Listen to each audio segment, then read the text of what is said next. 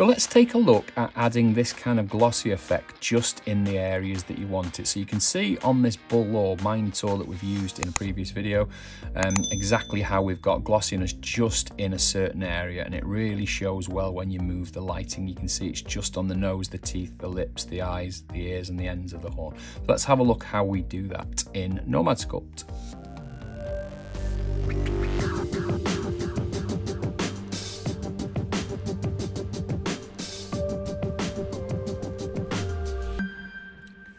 So let's start with a creature we've used for quite a few videos. So this is a Minotaur head. I used it, I think 2 or 3 videos overall, but it's got a basic painting scheme on it. So, you know, sculpted in Nomad, and then just with the normal paintbrush, just alphas and painting, and we've got what we want. Now there's several parts in here. So if I put on, let's have a look and put on outline, you can see we've got the horns, the head, the eyes, the teeth, the gums, and I think the tongue might be part of the actual body. So we've got plenty of parts to play with, and it's one colour scheme and one material setting. So what do I mean by that? So basically, if you look down here, you've got roughness, metalness, opacity, and then there's the colour channel there. So if I want to paint and carry on painting, say there's more painting to be done beforehand, I'll just go to paint. I will use one of the alphas that I like, for example, so let's find something more organic than that. So say it's just something like that, a little bit of the veins. I'll pick a colour that's roughly where I want to go, so we'll go a darker red on the top, and I'll just start painting across the top there. So that's overwriting the painting that I've done already. But there comes a point where you want to do more than just the painting. You want to start adding in more of, more shader type work. Now, this isn't Substance Designer, Substance Painter. It hasn't got the capability that you would see in that kind of higher end sort of program. But you can just paint with the material settings. So let's have a look at that. And that's what this short little video is all about. So I'm just going to roll the lighting around a bit, and you can see that it's pretty much a uniform specularity or uniform glossiness all over it. But we just want to change areas around the nose, the eye, and maybe the lips. The areas that on a body you might see gloss, or you might see a bit more of a glossy look. So all we do is we'll go back to a basic alpha, because I don't want this to be anything other than very, very basic. Bring the brush size, quite low. And then this is the big thing that you need to be aware of. In here, where you've got roughness, metalness, opacity, and colour, you want to turn your colour off. So now you're only playing with the others. So you're only going to affect the roughness and the metalness, which obviously we don't want. I mean, what I'll do and don't like about Nomad, and you can turn this off, is it shows you that effect over your whole model, and you don't really, it is a good reminder not to do it if you get it, something you don't want. So we wouldn't want to do that. The opacity won't affect it at this point because there's no map.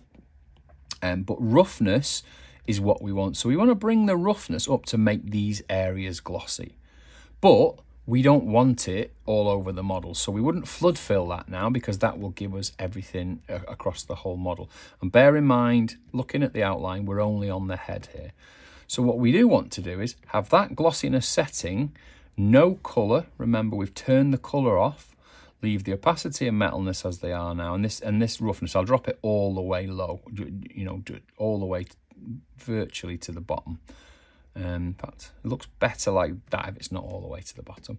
And then what you can do is, because you're now you're not painting with colour, you're only painting with the other attributes, you can go in and put it wherever you want. So I'm going to put glossiness across the lips, and as I roll around, you'll see there those lips have gone glossy. Bring it up around the top. Don't go mad with this sort of thing. It's, you don't want the wet look everywhere. Now a nose, if this was a dog's nose, you definitely would want it there. So as you can see, I'm going all the way around, and I've got this really runny kind of, well, wet look really. It's a wet look dog nose, isn't it? So, and maybe drop it down a little bit to the front like that. And then we'll bring a bit under the eye, because quite often there's a bit of wetness in the eye. And there's one or two other areas that you could try. You could do a little bit inside the ear if you wanted to.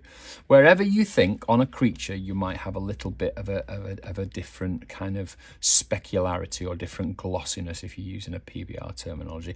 On a bald man, for example, you would do glossy on the top of the head. And that's because the top of a head can get shiny. And what you also would want is you go gums, they're wet, so we tap on the gums and we can paint them wet now. That's actually quite a low res model there, so I'll just raise that up a little bit. So we'll go up here and we'll go multi-res, subdivide it up, and then we can truly see the glossiness there. Teeth, definitely, they would want to be completely glossy if they weren't already. Upper gum, that would want to be glossy. Again, I think these were already done. And then one that you might want to consider is just making a bit of a glossiness on certain areas of the horn. So you could just do the ends of the horns like that, so the tips are glossy. Or if you want to go, you know, all the way out, then just make the whole thing glossy. But I think that can sometimes look a little bit odd. I do like this bit on horns where there's just the end of it like that. Just shows a bit of a highlight. Now let's turn that outline off so you can see it a bit better. And now what we'll do with 3 fingers, we'll roll the lighting around and look how the specular highlight moves now just in those areas.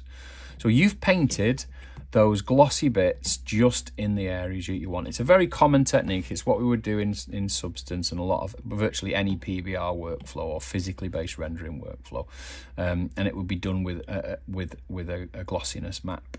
But as you can see here, it's all on one or on each of the individual models, and it gives you that effect. And you can export that out as a map later on, which is, if you look at my previous video where I used this creature and I exported the maps, you can export that as a glossiness map if that's something that you want to do.